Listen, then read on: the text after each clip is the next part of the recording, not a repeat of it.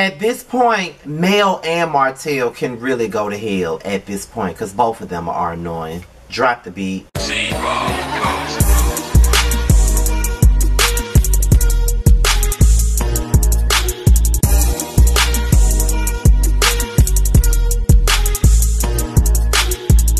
What's going on, y'all? This be your boy Scotty by Nature TV, and we're here for another review of Love and Marriage Huntsville, okay? Let me just let y'all know something. This video was late. It seems like every other weekend I got something to do. Oh my God. Like, and you know what? The week after next, this video gonna be late again, so just buckle up your seatbelts on there. But can I just say that this had to be one of the worst trips I've ever seen anybody have in their entire life.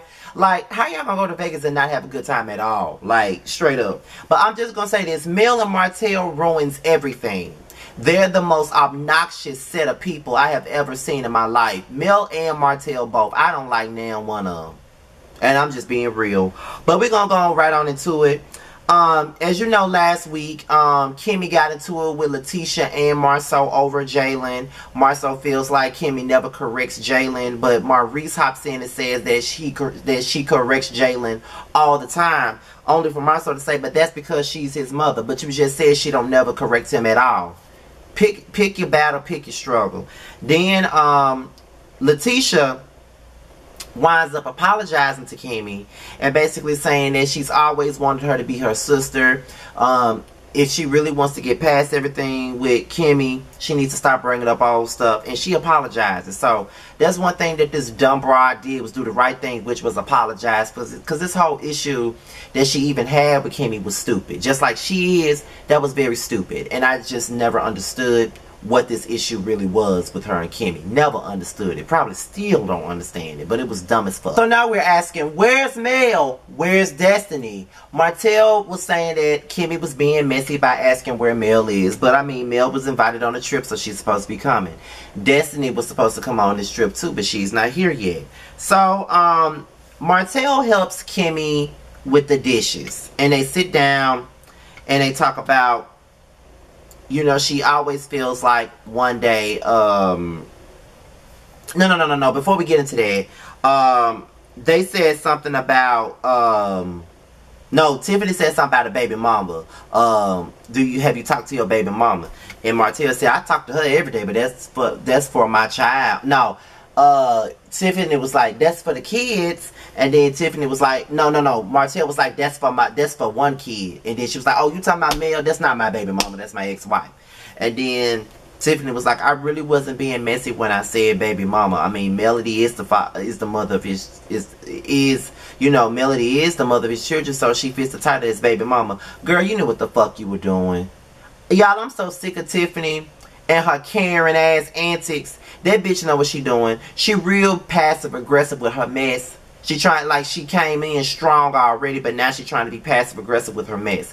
Girl, I know exactly what the fuck you doing. You know what the fuck you said when you said baby mama. You know damn well Martell does not refer to Mel as his baby mama. It's always ex-wife. You know that. So stop it. You knew what you were doing. But now we get back to Kimmy and Martell, because I was moving too fast. Kimmy and Martell was washing dishes and they were talking.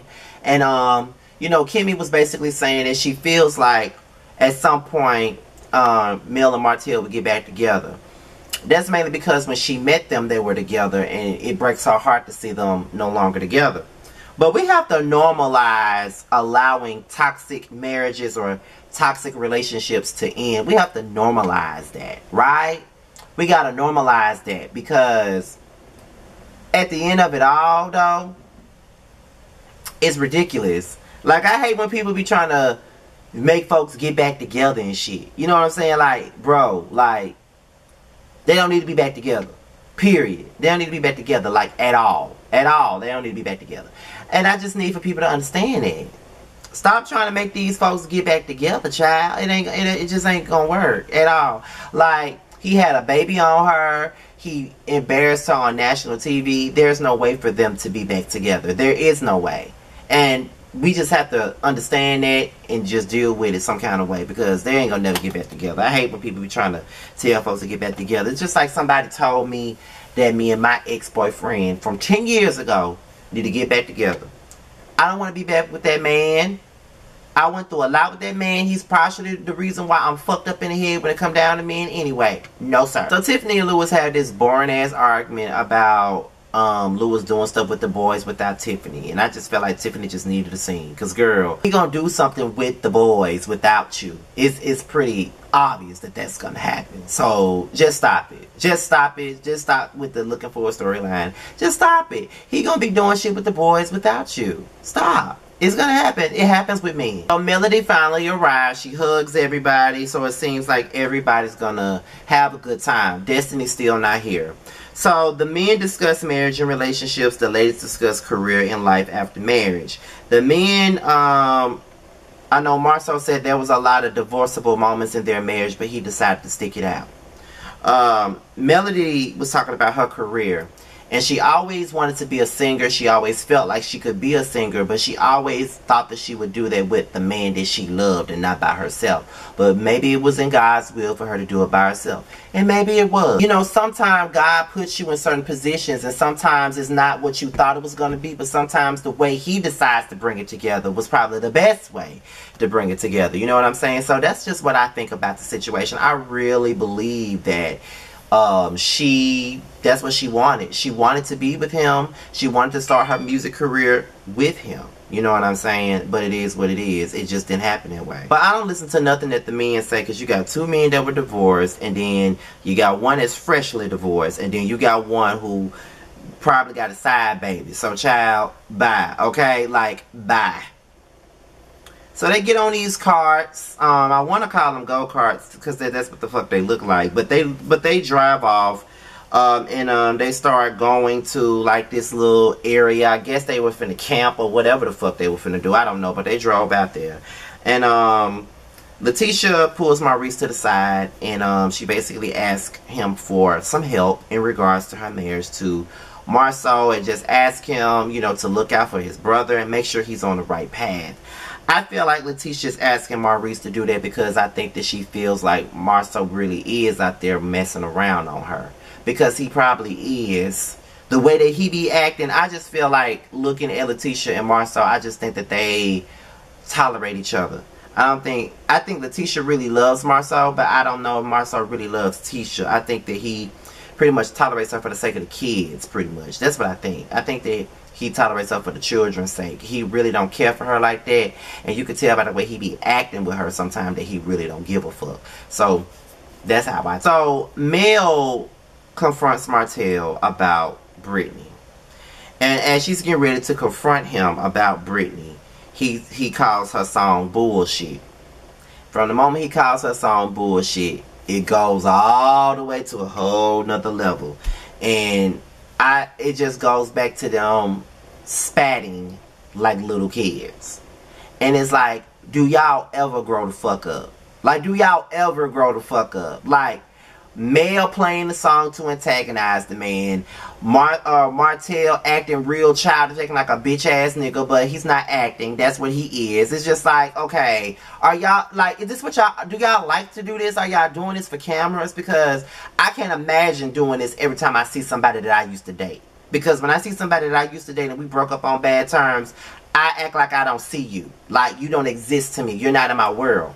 I don't have time to be arguing with you every time I see you. You know what I mean? It's ridiculous and it's childish at this point. And Martell and Mel are both childish. Both of them are childish. Like, Mel talk about Martell being childish, and I know we all be agreeing with her because of the things that he did to her, but she's just as fucking childish as he is. And it's pathetic at this point. Both of them get on my... And on top of that, Mel know that song Tall Tale Signs is about Martell. Like, she want to say it ain't all about him. Girl, it's about him. It's about him. And then Martell say, you playing this divorce. She didn't plan shit.